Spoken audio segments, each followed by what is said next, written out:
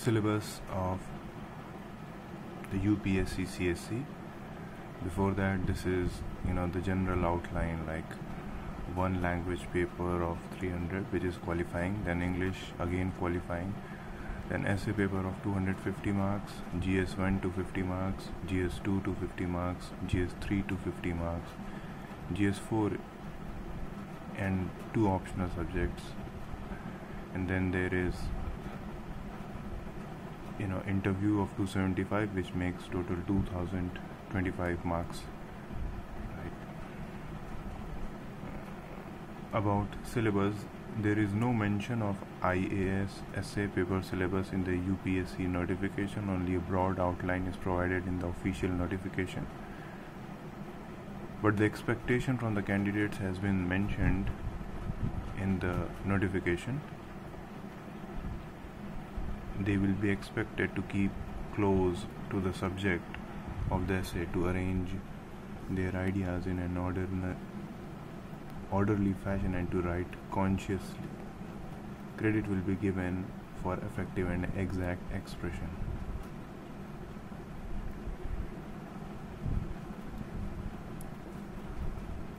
So there are like 4 papers, 1, 2, 3, 4.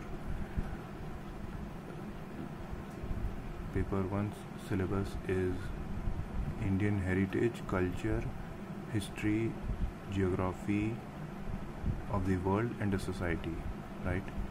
So 4 subjects. As far as culture is concerned, it will cover the salient aspects of art form, literature and architecture from ancient to modern times, and then modern Indian history from the middle of 18th century until the present. That means 1750 to present, 1947. Significant events, personalities and issues. Then freedom struggle, its various stages and important contributors, contributions from different parts of the country. Post-independence, consolidation and reorganization within the country. So 1947 to all the years which was spent on making India we have right now. History of the world will include the events from the 18th century, such as the Industrial Revolution, World Wars, redrawal of national boundaries, colonization, decolonization, political philosophy like communism, capitalism, socialism, etc., their forms and effects on the society. Then society, salient features of Indian society and diversity of India. Women and women's organization, the role of women, population and associated issues, poverty and developmental issues, urbanization, their problems and their remedies. Effect of globalization on Indian society, social empowerment, communalism, regionalism and secularism. Salient features of the world's physical geography, so this is where geography starts. Distribution of key natural resources from across the world, including in South Asia and Indian subcontinent. Factors responsible for the location of primary, secondary and tertiary sectors, industries in various parts of the world including India. Important geophysical phenomena such as the earthquake, tsunami, volcanic activity, cyclone, etc. Geographical features and their location, changes in critical geographic features, and in flora and fauna and effect of such changes. About GS paper 2, there are like 5 broad subjects. First is polity, Lakshmikant, then international relations, then we have governance, constitution and social justice. Indian Constitution, historical underpinnings, evolution, features, amendments, significant provisions and basic structure. Functions and responsibilities of the Union and the states, issues and challenges pertaining to the federal structure, devolution of powers and finances up to local levels and challenges therein, separation of power between the various organs, dispute redressal mechanism, and institutions. Government strives to have a workforce which reflects the gender balance, and women candidates are encouraged to apply. Comparison of the Indian constitutional scheme with that of the other countries, for example, United States, Kingdom, Canada. Parliament and other state legislatures, structure, functioning, the conduct of the business, powers and privileges and issue arising out of these. Structure, organization and function of executive and judiciary. So first the legislature, then executive and judiciary, ministries and departments of government, pressure groups and formal and informal associations and their role in polity. Salient features of RPA. There are two RPAs, 1950 and 51. Appointment to various constitutional posts, power, functions and responsibilities of various constitutional, statutory, regulatory and various quasi-judicial bodies. For example, a constitutional body is UPSC, for whose exam we are preparing.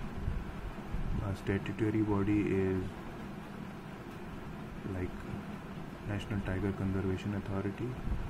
A non-constitutional, non-statutory body, an executive body is Niti Aayog.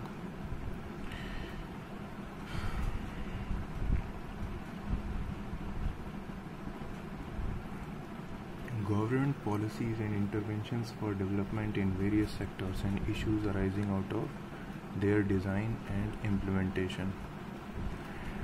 Development process and the development industries, the role of NGOs, SHGs, various groups and associations, donors, charities, institutional and other stakeholders.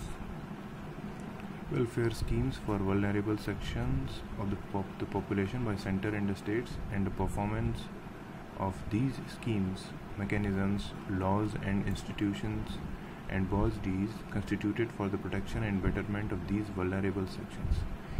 Issues relating to the development and management of social sector, services relating to health, education, human resources, issues relating to poverty and hunger. Important aspects of governance, transparency and accountability. E-governance applications, models, successes, limitations and potentials, citizens, charters, transparency and accountability, and institutional and other measures. Then role of civil service in a democracy, very important especially for ethics, and this paper also. India and its neighborhood relations, international relations, bilateral, regional and global groupings and agreements involving India, for example, BIMSTEC, SAARC, Istanbul Process, Heart of Asia. Important international institutions, agencies and fora, their structure, mandate, mainly most important is United Nations. Then comes GS paper 3. So science and technology, biodiversity, environment, security and disaster management, economic development, right? So these are the main parts, very dynamic.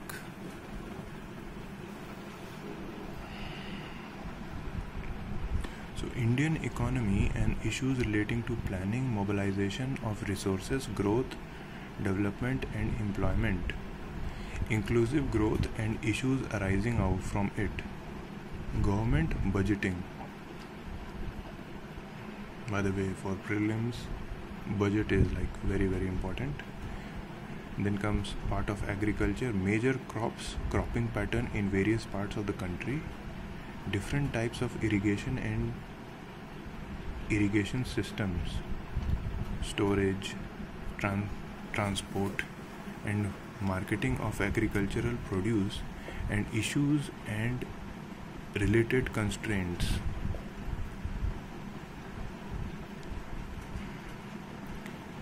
Like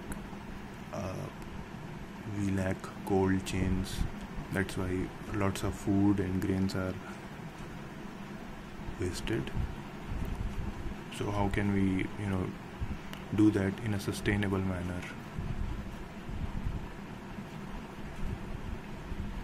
E-technology in the aid of farmers, right?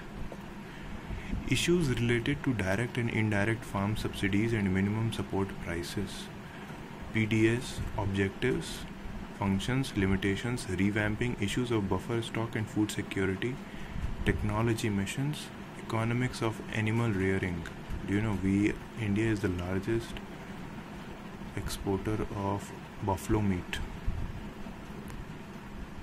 What are the problems? How can we do it further better?